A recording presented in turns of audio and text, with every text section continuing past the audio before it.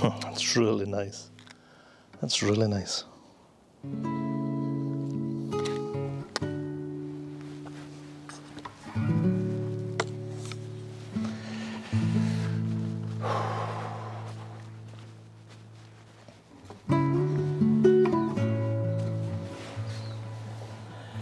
Hi everyone, and welcome back. Welcome back after what's probably been 2.5, 3 months since my last video, and I'm really sorry. It's been so long since I've posted anything on here, and thanks for your patience. I've either been really slack or I've just had a lot on. I've been busy, and I've not been slack. I've been trying to catch up with everything after the COVID restrictions have released or been lessened in New Zealand, and I've been trying to catch up with a whole lot of stuff. And sadly I've put these videos on the back burner for a little while, so I'm going to make up for that over the next few months, and I think over the next 6 months I've probably got 8 or 9 planned. The first one I'm working on is quite a complicated one, and it's about 11 or 12 philosophical elements that are all intertwined. It's quite complicated as to how we determine why we take photographs, what we're trying to achieve, and consequently then how we develop our style from that. And as I say, it's complicated, so it's a bit of a head scratcher for me, but I'll keep on going through it. That big message, that big complicated video will also be supported by 3 or 4 smaller videos that will pick out several components of that to reinforce or support the messaging. I'm also heading down to the South Island in 4 weeks to the snow, and that's going to be awesome. I was supposed to be running a 2-week workshop for international clients, but because of the COVID stuff that had to be cancelled and stopped. So I'm going to go down on my own, and I'm looking forward to that because I'll have 4 or 5 videos coming from that. Some new locations I haven't been to before, and some existing locations I have been to before but taken differently. And I'll also be trying to look at how I view the landscapes differently from location to location by adopting some kind of freestyle mentality around photography. I'm going to spend a little bit of time too in getting some dramatic footage for the videos, so I think they're going to be good fun to film, and they should be okay to watch, I think, I hope. So today though, I'm going to head into Whakarewarewa village, Whakarewarewa forest, I beg your pardon, and it's the redwood forest down in Rotorua, which is bang in the heart of the North Island of New Zealand, and it's a beautiful plantation of American redwoods actually, and this time of year there's some lovely colours in there, and I'm going in there with the camera for the first time for many months. I haven't had the camera out for about 3 or 4 months, so I feel like I'm a beginner. So this video today will be about getting back into photography and not having a plan. So I'm not going to have a shooting plan. I've got no predetermined locations I want to shoot when I'm there, and I just hope that that doesn't transfer to this video being all over the place, which it might do, but this video is being produced come hell or high water. So I'll leave the house. It's about 20 minutes away my time, but I'll see you in about 2 seconds your time. Why did I look at my watch? It stays dry. Hi everyone, it's been ages. It's been ages since I've been out with the camera, and it's been ages since I've done a video. It's probably been a couple of months. And I was spurred on by a video by Simon Booth recently about planning stifling creativity. Now I'm a planner, and I've decided to go out today with a good friend Brett, who's with me today. And I don't have a plan, we don't have a clue what we're going to shoot. And we're actually here to test some new equipment as well. So Brett has just taken delivery of a camera which I've never seen nor held before until today, and you don't get many of them to the pound. So we're going to head into the forest, and we're going to have a little play with both the Pentax 645Z and also Brett's new camera, which I'll reveal just very shortly. It's a bit of a treat, to be honest. So we're heading into the redwood forest. No clue what we're wanting to take. There's lots of people here today, so this is going to be quite tough. And I know that being a planner, I am going to struggle with this. So yeah, let's see what comes. Hopefully the weather will hold up. This is going to be hard. Yeah. This is going to be hard.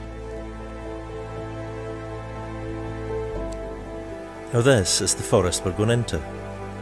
And a good friend of mine once said that in order for photographers to keep improving, you have to socialise with other photographers, whether it's to discuss techniques, vision, workflow, or just in general talk about the industry and equipment. And that's the only plan that I've got today. So this is the camera that we're out with here. And I'm trying to introduce this slowly because this is the Phase 1 IQ 150. And this is a 150 megapixel camera made by Phase 1, and Phase 1 is probably the ultimate of engineering as far as photography goes. So this is the IQ4 back at 151 megapixels. Full 16-bit raw file, and it's got about 15 stops of dynamic range. And the detail on this thing is simply incredible. This is Brett's first outing with the camera, so it's going to be interesting to see just how much detail this thing captures with its Schneider 35mm lens on. This will be interesting. I held this thing before, and it's a big camera, it's heavy, and so it should be.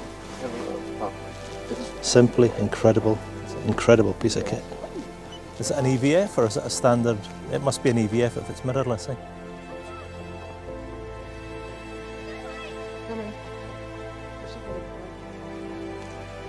So have you had a file? Did you get a file out of it when you were?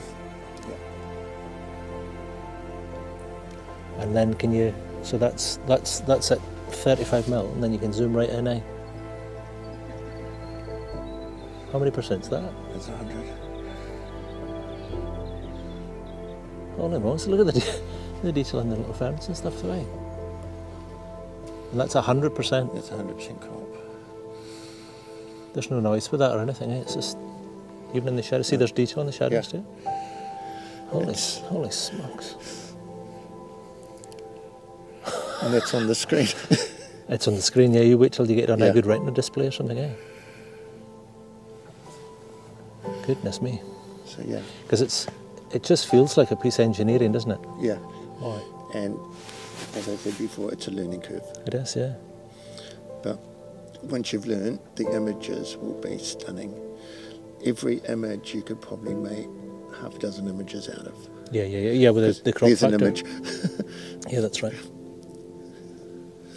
You know. There's an image. There's another image. Yeah, it's pretty cool.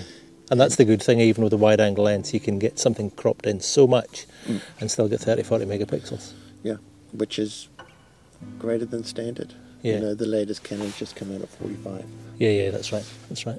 What price-wise in these things, what does it start with?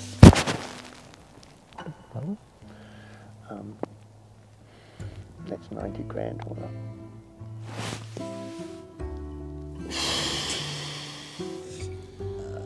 Yes. Now, if you didn't, it was 18, but I got 3 ends. Oh.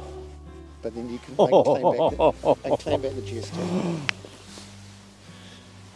So basically, good for you. If you're going to start it, it's 100 grand. So they're expensive. So I don't know if I'm still in shock or if I'm actually genuinely confused being in here. I'm not quite sure what I'm doing in here, to be honest. I find this really confusing to take a photograph amongst because there's just so much visible data here. And it doesn't lend itself to me taking my normal really wide pano type shot because it's just going to be too confusing, too messy, too much detail. So I'm going to have to train my eye to try and look for something and take something a little bit more intimate. But it's a trick in trying to train your eye to find that because I've not yet, I don't think, seen it. Brett's taken a couple of shots already, but I've not been that lucky to find something I want to take. So it will be here, I've just got to look for it. It's a lovely, lovely day, and it's great being in here. It's slightly frustrating at the same time.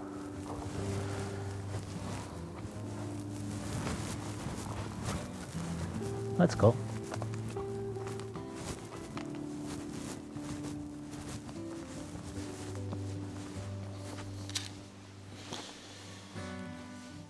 What I have managed to find is some big trees here on the left, and there's a path, like a pathway, a red pathway that comes round the trees through the trees, and I'm getting some lovely light now from above. It's brightened things up for me. And I think if I can try and visualise this, possibly with putting an Orton over this to try and dull down some of the data that is here, it starts changing how I take this.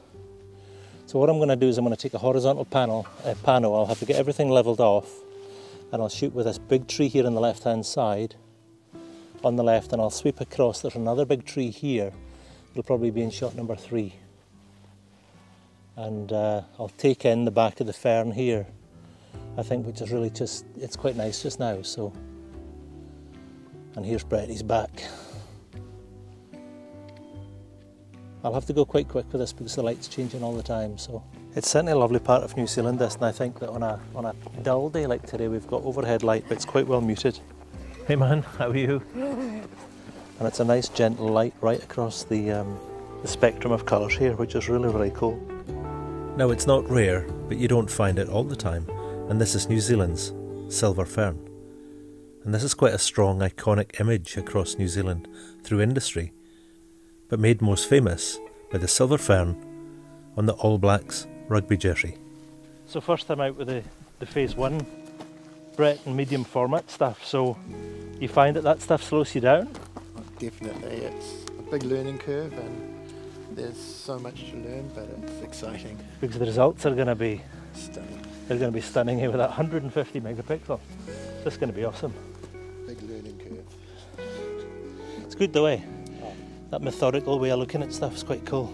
Yeah. Allows you just spend time and just enjoy yourself. You know, you're taking the photos as well. Because we've been in here for about probably an hour and a half already, eh? So this is the blue acid pools here at the Redwood Forest, and this is quite bizarre. So this is untouched colour-wise, and the water here is crystal blue, and this is the acidic water that's generated by the geothermal activity here in Rotorua. And what I'm actually seeing here is a lovely S-line from the foreground to the far distance there. Coming in a little bit closer, it's more pronounced when I get closer down to the water here. There's some beautiful reflections of the trees above, and this water here is almost like glass, and because it's acidic nothing lives in it, so it's a bit bizarre. And you can see all the dead leaves and tree logs and stuff in here. It's just crazy. But I think that this will probably take quite a nice photograph here, so I'm actually going to set up and see what I can see through the viewfinder of the big camera. That's really, really nice. That blue is so strong, and the greens under this light are really cool as well. The only one problem I've got with this though is that the grasses that are about a third of the way in the frame are so strong as stalks, they look really over sharpened, and it's not sharpened at all. And because I think I'm shooting with medium format and punched in at 160mm, the stalks are so strong I'm going to have to come up with a way of softening these off, and I'll probably do that with a way of an Orton effect over the top, particularly when I add more data with a 2-shot panel with a horizontal frame but stacked 50% on top of one another. But the light here, just the way that the light's catching the trees above, and the polarised colour of that blue water is incredible. It's lovely. It's really, really nice. So I'll just take this other one. That's so cool. So I'm really struggling with this non-planning thing. I'm struggling with this. And we've been in here for a couple of hours already, and Brett's just saying that he's through one battery. I'm nearly through a battery on the Pentax as well. I've got 1 bar left. So one of the things that's important though, that when you're not planning and you're coming into a place that you've either been to before or you've not, it's quite cool exercise to make sure that you continue to look up but also look down. And I don't want to get all arty on you, but there's lots and lots of nice pine cones and bits of branches on the ground here, and they're all in autumnal colours. There's browns, there's yellows, and there's oranges. And I think I've taken 2 kind of photographs today. I've taken a pano and I've taken a square, but the square I did with a 2-shot pano, vertical frame, 2 shots, one on top of the other, and that gives me a 4.5 by 4, which I can crop to 1 by 1 square, which I'll show you at the end. And the last one I'll probably take today is just this kind of arty one, and it's me looking down towards the orange. I don't know how this will look, and it's certainly not what I do, but neither is the non-planning, so I'm struggling with this a little bit. And what we've got is we've got some oranges and browns here, but I've also got some wet dark ones or grey ones that are actually looking a little bit blue on the screen here. And the reason that they're looking a little bit blue is they're picking up